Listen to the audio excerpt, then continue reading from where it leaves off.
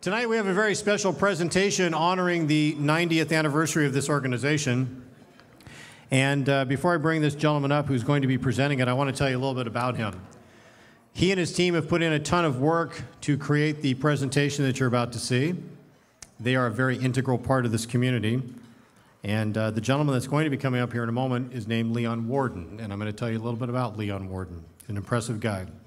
He's the president and CEO of SCV TV, which is a 501c3 nonprofit operating here in the Santa Clarita Valley public television channel.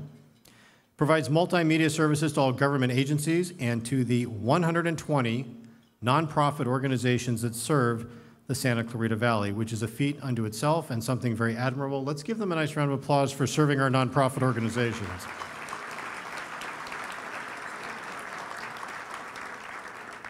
Leon's bio is very impressive, and I'm sure, knowing him as I do, he would not want me to go through all of it, but let me touch on some of the high points. He's been an SCV resident since 1970. He's a graduate of UCLA and an award-winning journalist from the Associated Press, California Newspaper Publishers Association, and also the National Newspaper Association. He has awards for investigative reporting, business writing, opinion pages, and websites. He was, for a very long time, the senior editor of the Signal newspaper until 2007. He has continued to produce local television programming since 2002 and has served as president of the SCV Historical Society and chairman of the City of Santa Clarita's Newhall Redevelopment Committee, and is also a founding member, director of the Friends of Mentryville. There are a lot of other accolades on this bio that we could do, but I know that Leon's probably chomping at the bit to come up here this evening and show you this presentation he's put together. When I said to all of you here this evening that you made tonight special by stepping through the doors, I meant that. You're part of a very special organization, and tonight, this gentleman is going to show you just how special that organization is. Ladies and gentlemen, please welcome Mr. Leon Warden.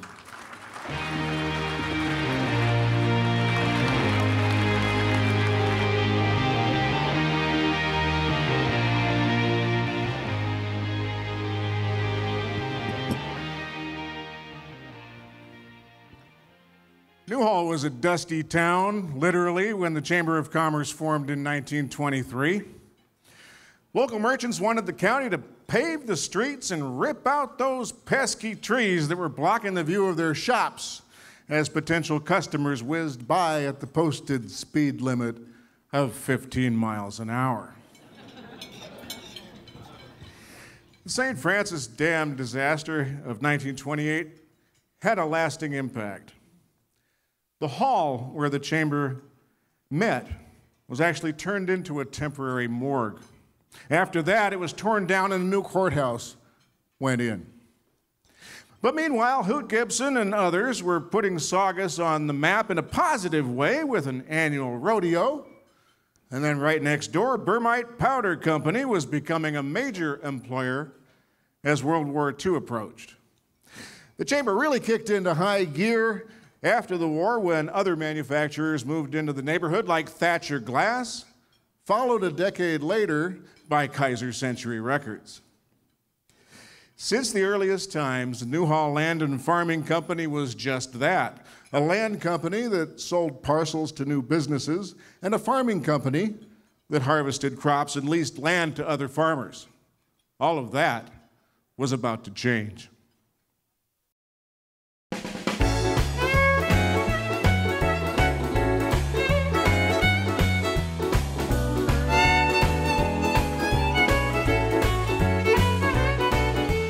In the early 60s, the Thatcher Glass was one of the major businesses, as well as Burmite Powder and Newhall Land and Farming. They were probably the three major businesses. And we had a big debate that year whether we could raise the dues for those major businesses to $100.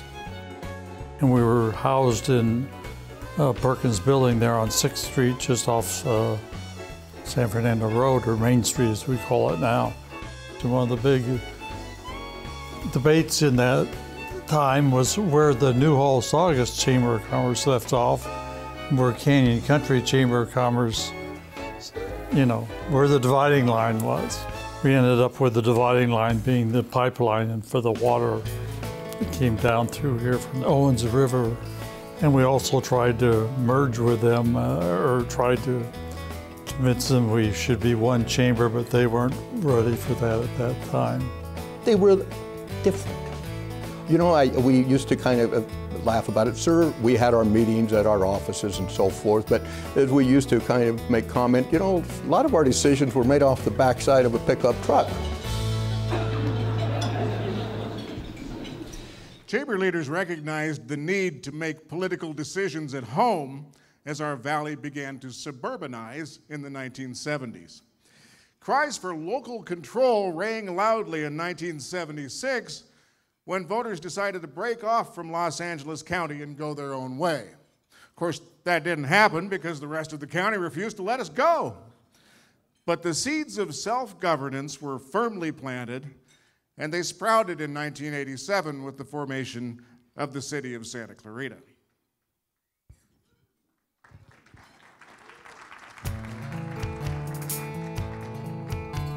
I believe, and a lot of people believe, that prior to the incorporation of the city and for several years after that, the Chamber of Commerce kind of filled the void of local government in Santa Clarita Valley until we were able to achieve cityhood in 1987.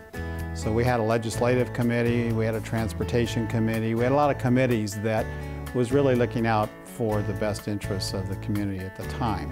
The Santa Clarita Chamber was made up of a lot of very fine movers and shakers in our community, which a lot of those folks were on the gathering of people that came together that created the city of Santa Clarita. So in 1986, we went through the process, got a petition together, had enough signatures on it, and Dennis Farnham was president of the Canyon Country Chamber. The two of us were the first two signers on the petition.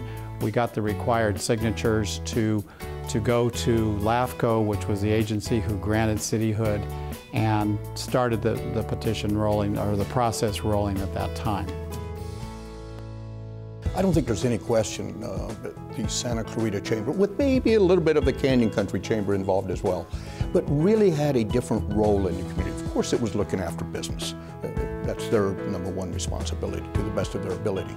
However, they also managed a lot of the things that today is handled by cityhood.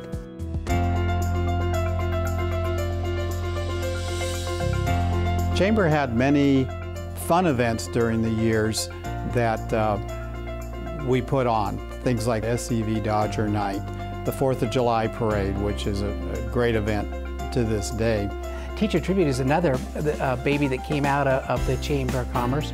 We even had the Walk of Western Stars here in downtown Newhall. So the Chamber has been like an incubator to so many great ideas and events out in this community. The city had better resources, more manpower to handle a lot of these events, and they were slowly turned over to the city to organize and run. And I think that's been a good thing, because that allows the chamber to focus more on the small businesses and the issues that affect the businessmen. After several attempts, the old Canyon Country Chamber merged with their neighbors on the west side of town. It made sense to have separate chambers back in the 60s when there were miles of dirt between Newhall and Mint Canyon. But now the new development was filling in all the open spaces and we were flying the flag of one city. It was time to unite the business community under one chamber. In 1995, when we actually came together, I will tell you there was a renewed effort to bring the chambers together. I was the outgoing president of the Canyon Country Chamber, and along with our board, we worked to great extent with the board at the Santa Clarita Chamber, came up with an agreement and put the two chambers together. And I've got to add something. I really believe that was the best thing that we could have done for the business community here in Santa Clarita. It was, at times, there was a lot of divisiveness amongst the board on which way we should proceed.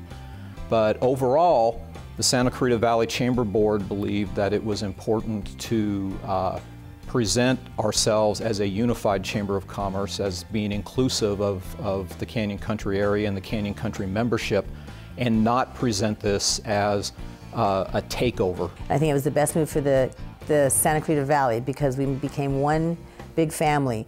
And if you notice, in other valleys, there's chambers on every corner, and our valley We have one chamber, one voice, and we don't have to worry about competition. We just worry about our membership and increasing our members' benefits and the values and being a voice for the businesses.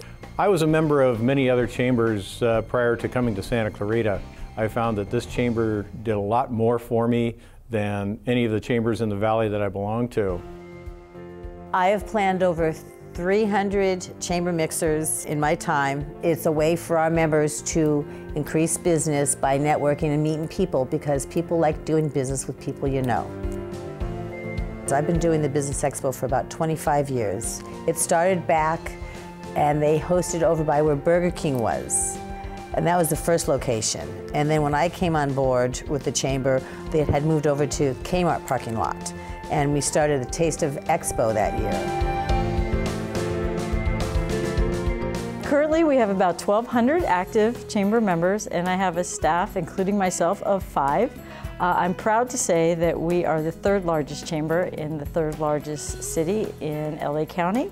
We're very proud that the chamber's been in this community in some fashion or another for 90 years. We strive to stay relevant and be relevant and to work hard for you. I love the chamber. It's not only been a part of me, but it's been a part of my family. It's been a part of my dad. His business was successful, and his pharmacies that he owned out here was successful because of the chamber. I feel the same way. I wouldn't be here today if it wasn't for the chamber. I've been a member now since 1985 or so. I absolutely will always be a chamber member. I know the importance, and it has helped me in my business, not only through education, but obviously opportunities to meet other businesses and to interact with people and being part of the community. It's a great, great organization to be a member to. Okay, the video speaks for itself, but let's give another nice round of applause to Leon Warden and his team at SCV TV for the special video presentation here tonight at the 90th anniversary of our Chamber of Commerce here in the Santa Clarita Valley.